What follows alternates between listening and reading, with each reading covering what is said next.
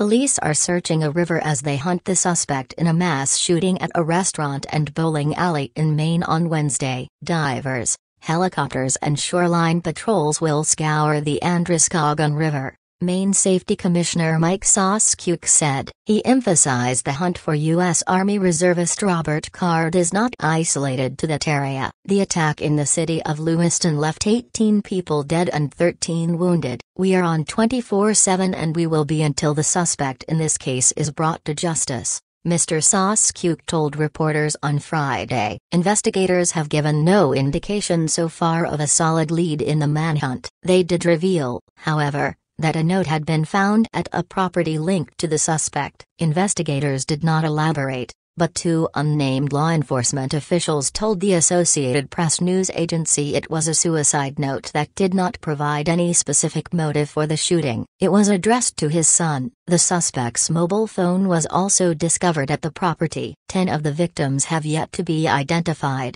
Mr. Sauschuk said. He explained that law enforcement were still working to notify their families. Authorities found the suspect's white Subaru out back at a boat ramp in the nearby town of Lewiston, beside the Androscoggin River. Mr. Sauschuk said they found additional evidence in the area, without providing further details. I'm not saying the suspect is definitely in the water, he added, though Card, 40, reportedly is the registered owner of 2 jet skis and 1 small recreational boat.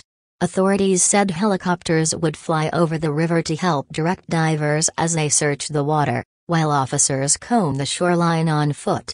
A utility was using its dams to lower the water level in the area to help investigators. Meanwhile, authorities are chasing up at least 530 tips from the public. It is unusual for U.S. mass shooters not to be caught, dead or alive, at the scene of such attacks. Mr. Sauschuk said they were working to obtain phones, computers and video. He noted that it would also take many more days to process the 2 crime scenes. Police executed several search warrants in the suspect's hometown of Bowdoin, a small community beside Lewiston. Television cameras caught some of that drama on Thursday night on a rural Maine roadway. Police were heard shouting over a megaphone, calling for someone to surrender and come out of a house with your hands up. The moment went viral online, but police later clarified it was part of their standard procedure when executing a search warrant. Police appeared to have moved on to homes and farms in Lisbon on Friday. Residents of Lewiston,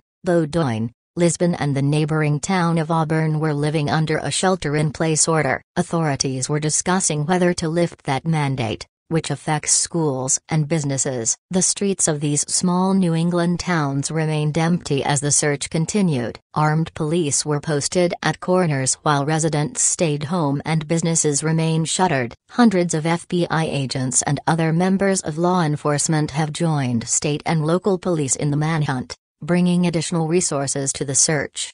I will ask the community to be as patient as possible with this process, Lewiston Police Chief David St. Pierre told the press conference on Friday. There are many moving parts and coordination of efforts involved between multiple agencies. At the same time, Canadian border guards and police in bordering states remain on high alert, as there are fears that the suspected gunman could have fled Maine.